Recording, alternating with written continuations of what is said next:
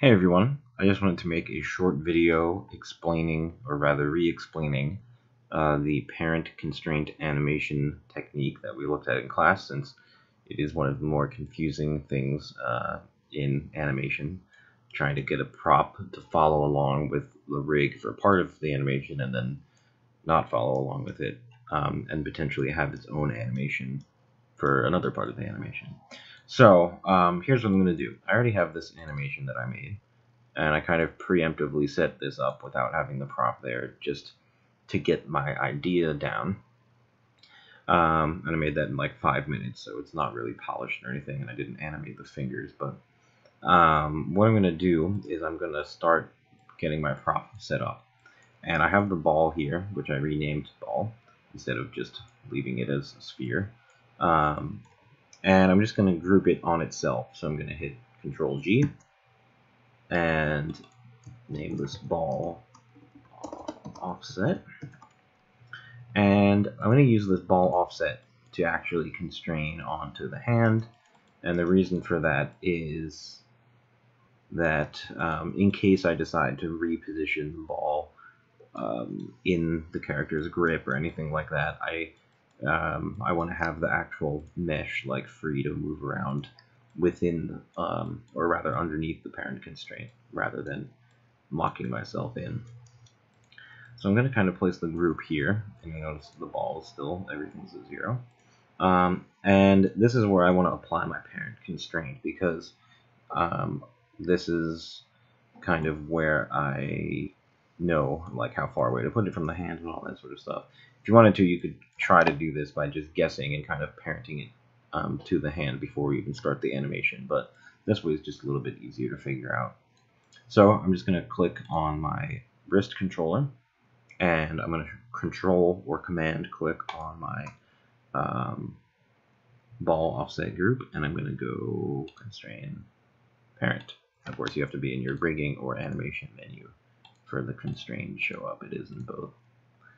And now what I get is that my my robot arm is holding the ball the entire time.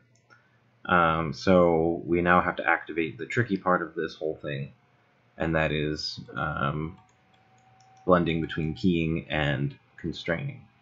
So what I need to do is select my ball offset group again. Remember, it has to be the same thing that you put the parent constraint on, otherwise this won't work. And I'm just going to hit S, just hit set keyframe, or you can go to key, set keyframe. And what that does is, obviously this stuff turned green, because obviously that doesn't really make sense color-wise, because red plus blue is not green, but whatever. And we also have this blend parent, which is a new attribute. So this is what's going to be giving us the ability to control. If that's at 1, it's parent constrained. If that's at 0, then it is just following where I set a keyframe on it. And so pretty much I'm just going to have to set a key on that as well as the other stuff. And on frame 10 or 11, kind of, you might have to play around with this, but frame 10, and then on frame 11, I will just hit S on everything again to set a keyframe, and then I'll change this to 1. And I do have auto key on, which means that I can just change things and it will automatically update the keyframe, and I don't have to hit S again. But there are certain times doing this I do want to hit S. But so basically, I keyframe the position between frames 1 and 10 to just float there and not be parent constrained. And then on frame 11, it magically goes to being parent constrained and now follows along the arm. And I'm pretty much going to do the same thing at the end. Now, this might be a little tricky to figure out exactly where to put this. Looks like frame 33 is kind of where the ball should be released. So here's what I'm going to do. I'm going to go 1 frame before that. Frame 32. I'm just going to hit S on everything again for just to get this over with. And then I'm going to go to frame 33, hit S again. And then I'm going to just tweak that blend parent and make that 0. And of course, now there's not magically going to be animation on the ball. I do have to add some of that in.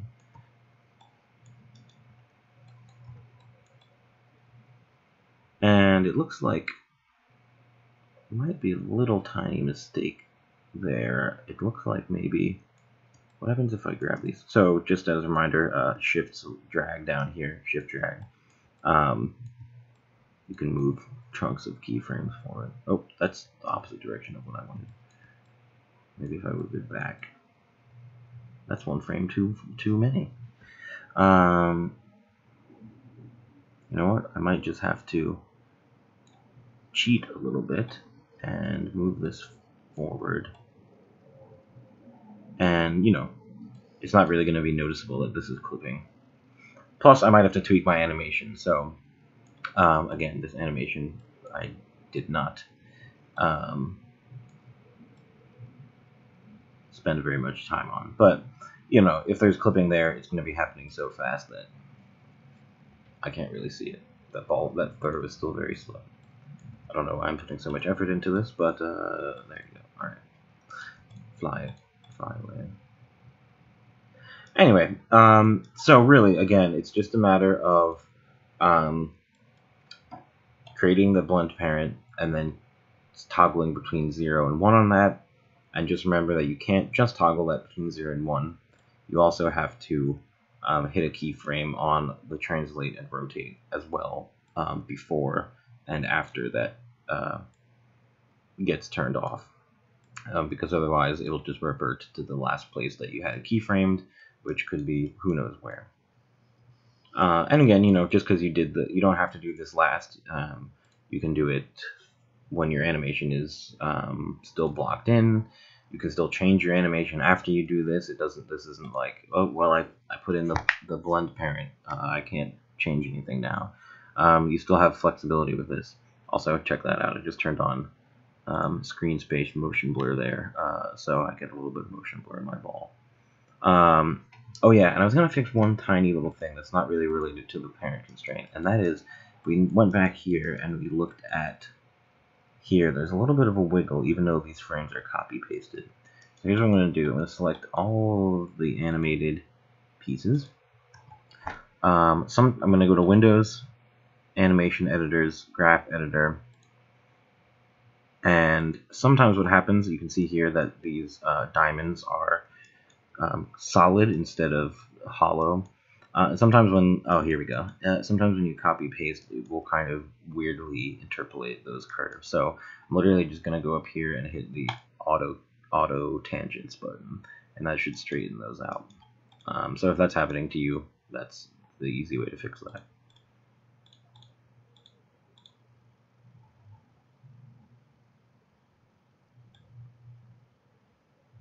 A little bit of anticipation there. Still, it's not really that physically accurate, but whatever.